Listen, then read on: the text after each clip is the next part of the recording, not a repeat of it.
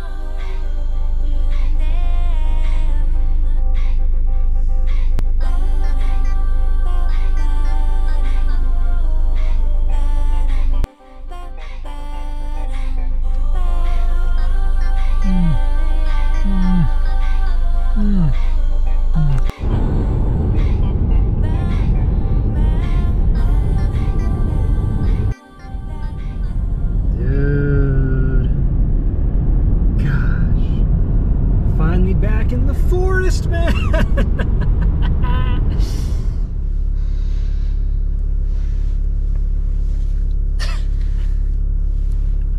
Listen, it was cold last night. So cold. Worth it for the view of this mountain, though. That's what we're going to check out a little better today.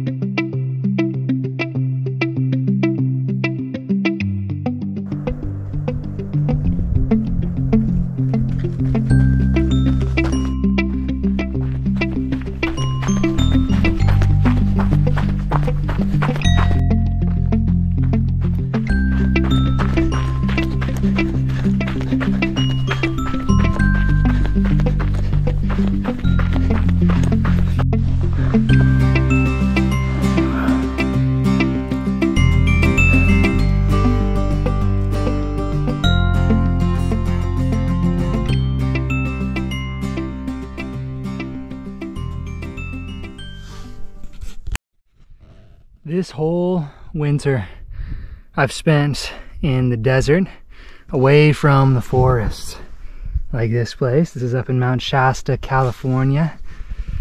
And oh, I didn't realize how much of a number it had taken on me. It's like, it's being so far away from the green and the wild and the trees and the bushes and the dirt that doesn't turn into mush when it gets wet outside. This is proper dirt you can walk in without going into quicksand. Oh, it feels so good. Oh, where you spend time, man, has a huge impact on your psyche. I got a little bit of training to do for an upcoming basketball tournament, and that means that we need to do a little bit of training on the way down. You'll see what I mean. Here we go.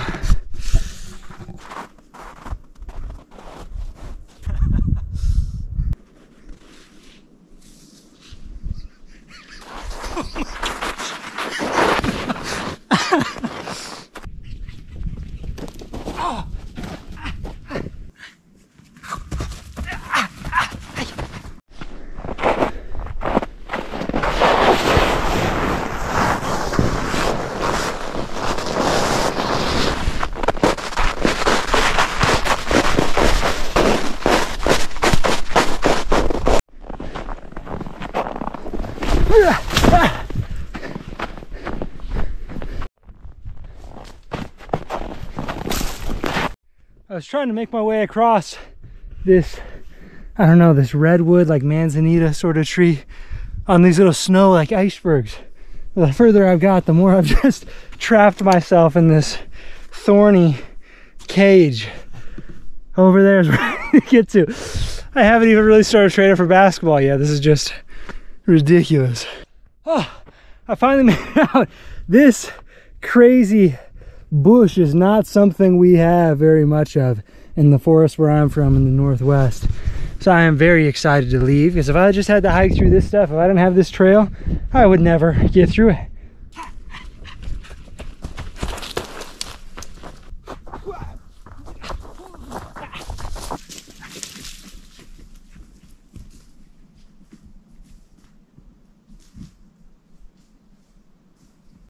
Okay, and now we are off to Redwood National Forest.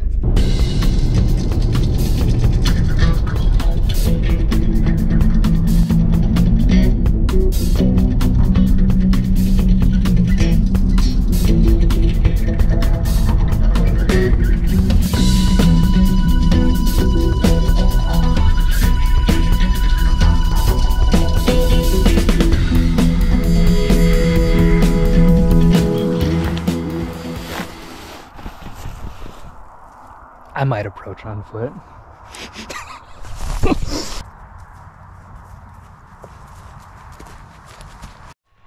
I just saw some elk up around this bend. These are wild elk, so we're not going to get too close, as we shouldn't get close with any wild animals.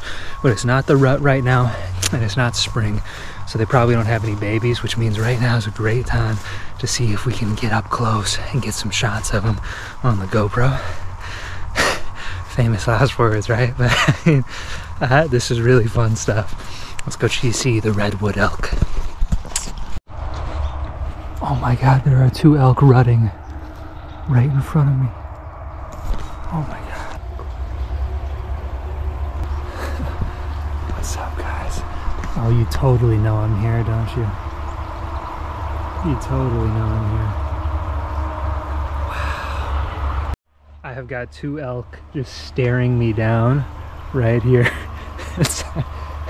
They were just doing a little bit of play fighting. They're both still like juvenile young bulls, so they'll probably separate at some point, and one of them will go off and like start their own harem. But I was trying to sneak up on these guys, and I had the creek next to me making noise, all this stuff. The highway's right over there, and these elk are used to seeing people, but their senses are just so dialed in. It's so hard to sneak up on these animals. They caught me from forever away, hundreds of yards away. Their heads perked up. What was that? What was that broken branch I just heard from like hundreds of yards away next to a highway? They just know so well. Now, whenever you're in the open with 2 very large animals like the ones behind me, make sure that you have some cover to get to, just in case they decide they don't like you anymore. But that's really cool. Big elk. 3 bull elk, actually. There's another one over behind the corner back here. Yeah, that's cool. That's about as close as we want to push our luck today. So we're gonna head out, see the next part of the redwoods. There are 3 huge elk. Oh my gosh, there's more at the side of the road. Look at this. Oh my goodness, you're massive.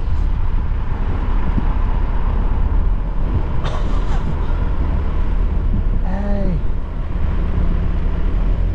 what up, bro? Oh my gosh. Hey, what's up?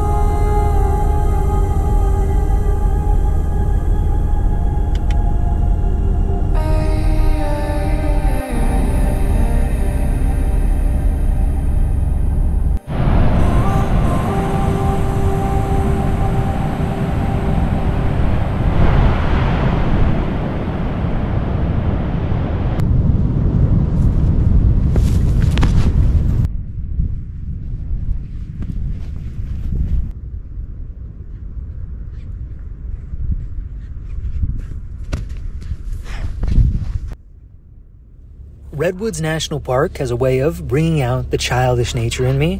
It makes me want to run in the woods, play in the sand, jump around in the waves. But the unfortunate part about this magical national park is that it's bordered by two of my least favorite small towns in the country, Crescent City and Eureka, California. If I didn't have to spend so much time working on my laptop in town, maybe I'd be more tempted to stay in Redwoods. But for now, every visit I take to this park is short. So on this drive-through, I did some explosiveness drills and played in the ocean before going north to what I think is a far better state, and that is Oregon.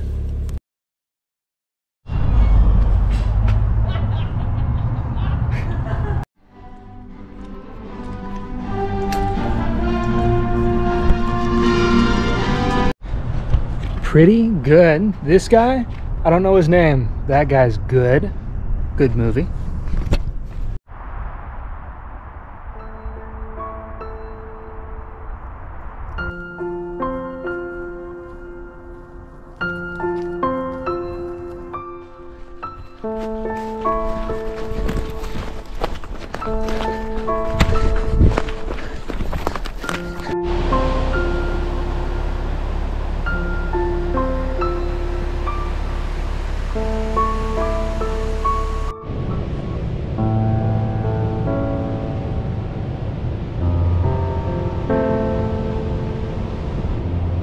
Welcome to Bastendorf Beach in Oregon.